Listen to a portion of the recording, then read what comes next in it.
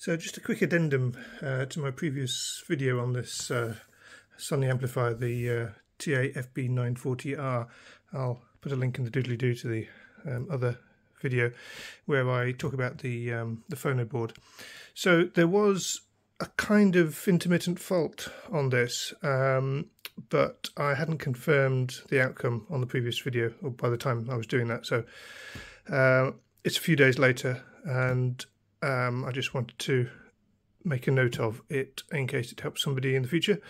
So what was happening was that the amplifier was working fine, but a few minutes after turn on, presumably after it had warmed up a little bit, there was a kind of ticking noise, and it sounded very much like the ticking of relays. So you've got relays on the input which tick, and when you change the speaker settings on or off, A and B, those tick. So those would be the speaker relays here and the input relays here. But the sound was always constant. It didn't sort of come on and off, so I just sort of ignored it. But it sort of got worse over a few months maybe, and so it's pretty reliably, you could predict that it would happen every time you turned on the amp.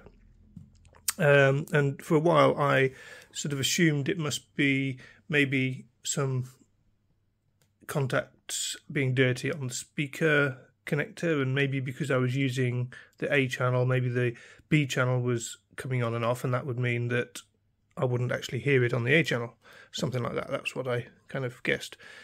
Anyway, while I'd got the top off for the previous video,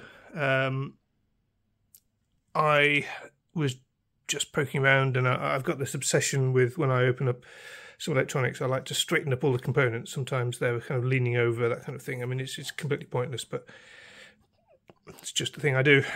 So what I was looking at these transistors here, the drivers, and I was just sort of touching them, and they were very wobbly. I mean, you know, obviously there's a little bit of wobble normally, but these were just sort of wobbling around. So I suspected dry joints, and indeed I was able to reflow the solder on those on the underside.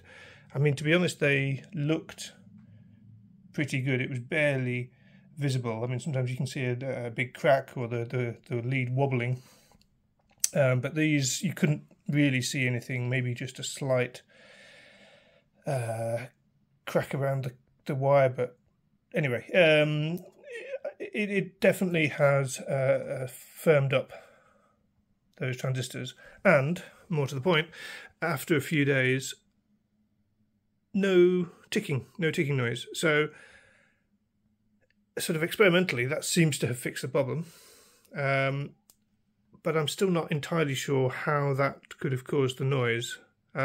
Certainly dry joints would be thermally sensitive, so that makes sense, but I'm still not sure about where did the actual noise, the ticking noise, come from. It was definitely from the amplifier physically, not through the speakers, because sometimes I'd have the speakers off and I could still see it. I might have suspected maybe a protection relay, because there's also a relay here, but this light I never saw coming on. So, well, a bit of a mystery still.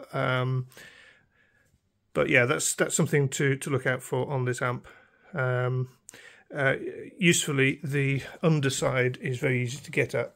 There's a panel, at least to get to most of the components, so you don't have to take out the whole board. All right, well that's it. So hopefully that may help somebody in the future if they have the same problem. Thanks for watching.